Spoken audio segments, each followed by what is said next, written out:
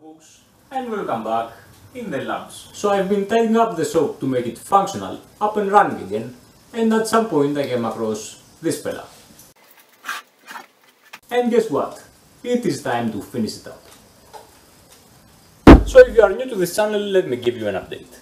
This is a project I started quite a while back, must have been around 2 years now, and it is a Cartesian cantilever 3D printer. Cartesian means that it has 3 axes. 1, 2, 3. X, Y and Z. And cantilever I think is just the style of it. The ones having that column here, carrying the arm for X axis and holding it just on one side. And 3D printer means that you use it to print stuff in 3D. By the way, this video is sponsored by Altium Designer. More on that later. To be just a bit more specific, this is an FDM 3D printer, as in fused deposition modeling, which in real life words means that it melts plastic out of a string that you provide and lays it down here and there to produce your 3D objects. There are also other types of printers like SLAs or whatever, but let's stick with this one for now. For example, this structure here is also meant to be a 3D printer, also FDM, but this time instead of a Cartesian, this time it has a Core XY philosophy. And consider this to be a sneak peek. I never talked about this one if you ask me. Now, having this made so long ago, I hardly even remember what I shared on video, but I will assume everything, so I won't sweat it too much. I will just give you a quick tour, and if you have any questions, go and check the earlier videos of this make, which I will now link to you someplace on your screen. So this thing is fairly simple. As I remember back in the day, I've tried to keep it as clean as possible. For a cantilever, I mean. Here you have your x-axis. This one is the carriage for it, which carries the Hotend, the part which will be melting the plastic. It slides on top of those 2 8mm shafts with some bearings that are mounted to the back of it. Those 4. Here you also have a belt to carry the movement, one end of which is firmly fixed onto the carriage, and the other one through a bolt, used for tensioning. One side of this belt loops through a pulley which rotates freely, and the other one goes through a hole on this block to end up to a stepper motor which will be providing the movement for our X. Now this block we've talked about is the carriage for Z axis.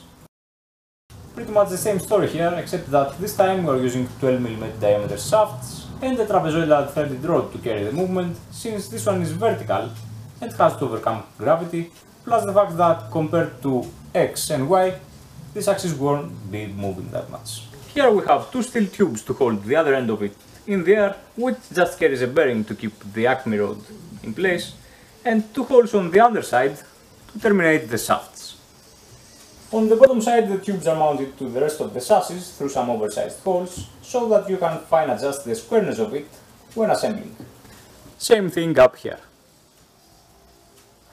And down here you can see the motor for powering Z. And on this side you've got the guts for X-axis. Again, some 12mm shafts along with the bearings, a motor to drive it, and a belt which goes through a pulley up here and mounts on the carriage. One side is fixed, the other one through a tensioner. And that was all. Now let me cut those shafts in length and make a lid for this part here, where we will be having the controls of it.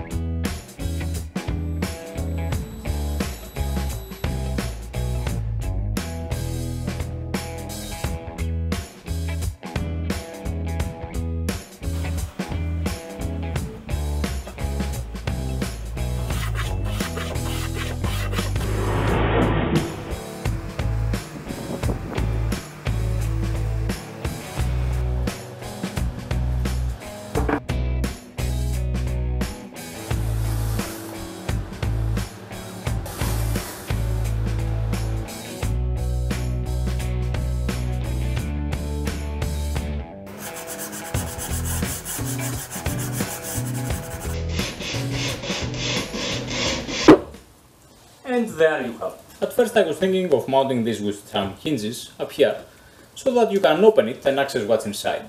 But then I thought, it won't be opening that much, more likely. I will explain, but for now, let's mount the electronics.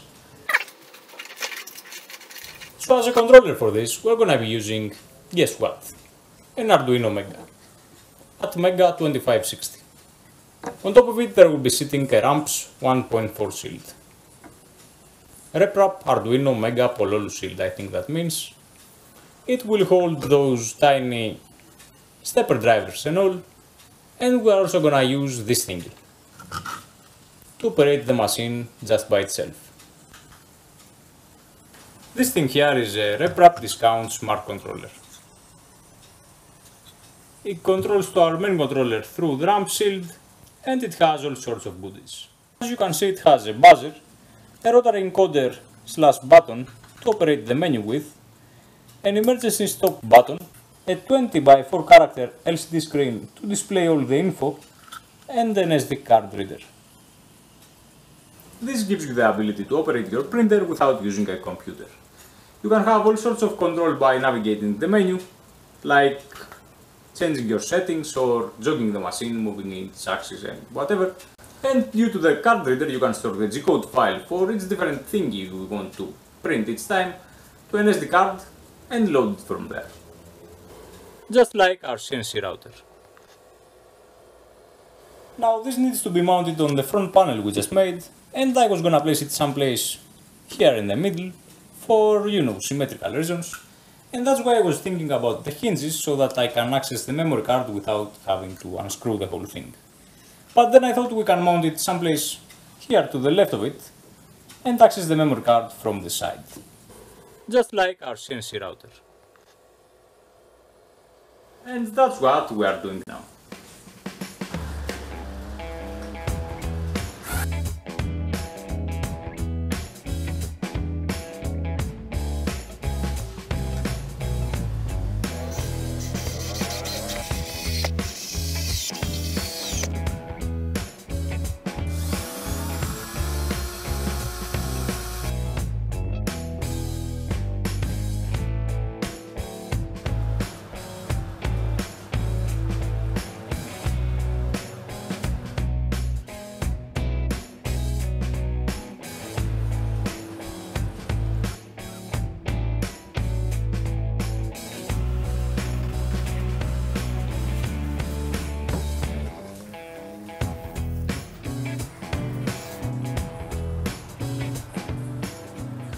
And there you have it.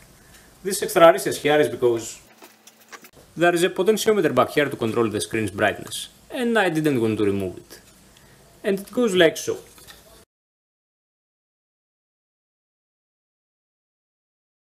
I have compromised the neatness of it just a tiny bit with this gap here, but it is practical. Now we have to mount the controller, a power supply, a heatbed, an extruder, quite a lot of things. But before we do that, let's have a quick word about today's sponsor, Ultimate. Ultimate Designer is the world's most popular PCB design software, as it also says on the site. It is on the market for over 35 years now, developing and innovating, which is definitely one of the reasons that make it the most widely used PCB design solution. Well, as there are no other stuff. Truth is that it has a rather steep learning curve, but once you get it rolling, you are not that far from a professional on that trade. So if you're into those things, designing your own PCBs, make sure to give it a try. This thing is top notch. You can find the link to download a free trial right away down in the description. Now let's get on with our make. Now let's start with the bulky stuff. Power supply.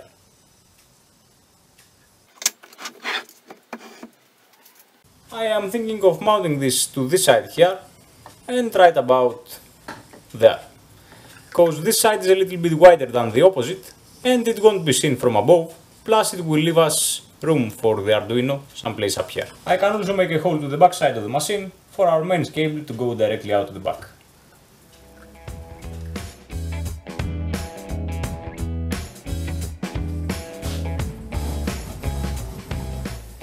And there you have it. Now for the Arduino. At first I was gonna mount this in there. That's what this box is for. But then I realized that it is a bit too tight. Then again we have those two ribbons which connect this setup to the Arduino, which as you can see, they are not too long. So I think actually I'm gonna place it someplace here.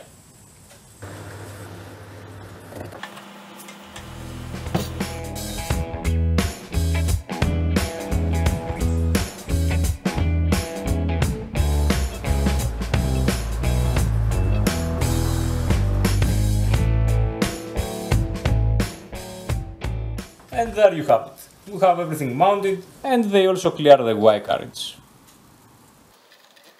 Well, now they do. Now this is a 24 volt, 250 watts power supply, just to have more oomph to power our heatbed with, which works both on 12 and 24 volts. Careful here. The ramp shield, stepper drivers, motors, they all work perfectly fine on 24 volts. But the ramp's 1.4 shield is designed in such a way that it also powers the Arduino. It takes the power supply's input here and through some copper wires on the PCB, which are most likely designed with Altium. It also feeds our Mega with power. But Arduinos don't work on 24. So in order to use a 24 volt power supply with this setup, like I am, you have to break the power connection between your shield and your Arduino on the shield, and just power it separately. I've already made a video about that when upgrading the CNC machine, so you can check it out there. For now we have the heatbed. This thing here is an aluminum heatbed. It has some electrical resistance built in, so when you give it power it draws current and heats up, pretty much like your grill, in a smaller scale. Now people use those in printers because, as I understand, when you make your prints on heated surfaces, they tend to warp less as they cool down progressively, and also they stick better to the surface so that they don't move halfway your print and scrap your piece. Now of course that differs between different printing materials. For example, you could print with PLA and without a heatbed, but you were definitely gonna need one if you were printing ABS. Somebody please correct me if I'm wrong here, as I don't know my filaments just yet. So this needs to be mounted up here using 4 countersunk screws, which go through some springs on the other side so that you can fine-tune the whole table to be level.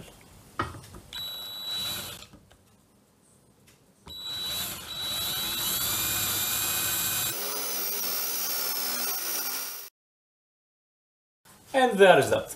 I will keep that in place using just wood screws for now, since I don't have neither the springs nor the countersunk machine screws that I'm gonna use. I also made a hole on the table to route the wires that will be powering this.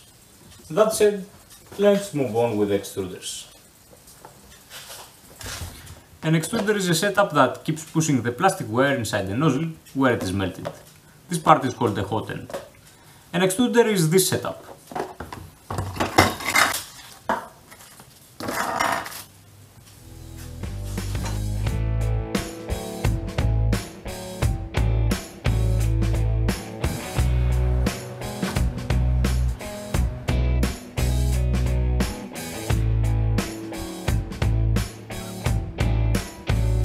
So extruder is in place, now we need to mount the Hotend.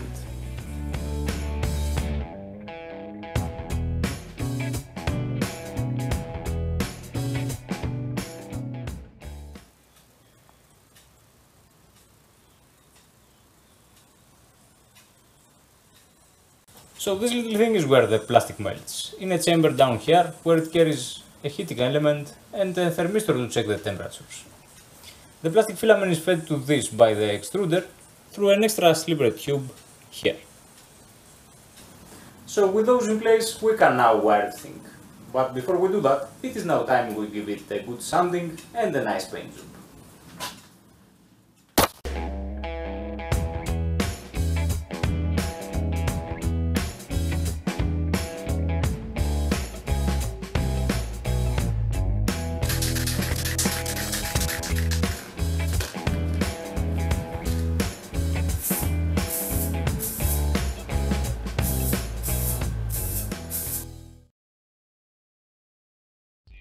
Things rose to grab me out.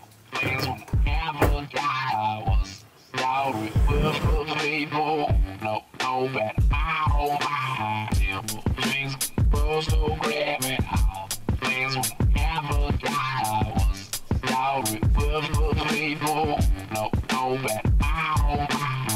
for the camcorder, my fate's in your damn hands. You drew with the crayon your list of demands. I was begging for mercy, but it didn't work. I went berserk at the clerk at the gas station. He could sense my frustration as you placed a gun in my face.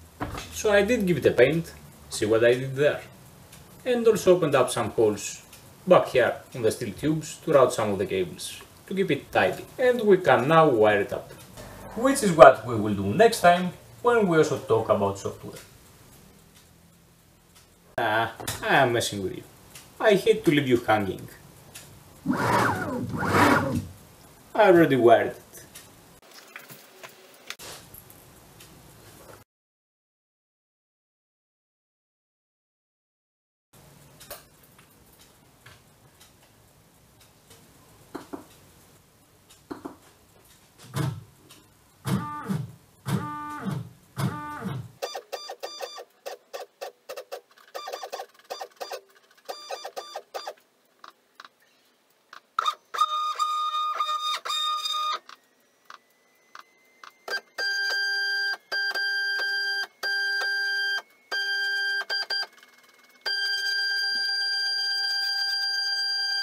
So I did wire it kinda temporarily, cause I wanted to see it moving.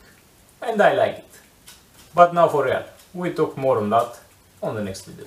Let me know if you think that I should get in depth with the software stuff, or I just bore you to death with those things and I should do them on fast forward. So until next time people, when we finish up this thingy hopefully, you'll have a nice one.